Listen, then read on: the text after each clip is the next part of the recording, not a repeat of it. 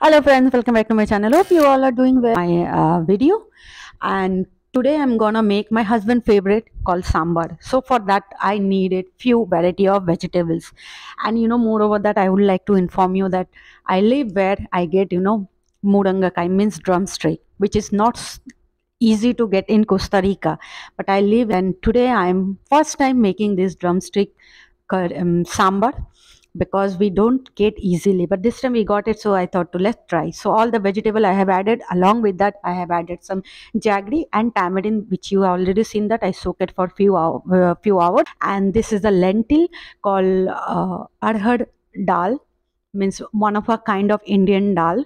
And along with that I'm adding some sambar masala, which I have made it at home. Along with all the masala I have added salt, which is very necessary. Without salt the taste will not come. So this sambar should be like a tangy, sweetery, salty. This is how my husband like it. If you like to know the recipe, you kindly comment below, so I'll try to make other recipe about the sambar masala.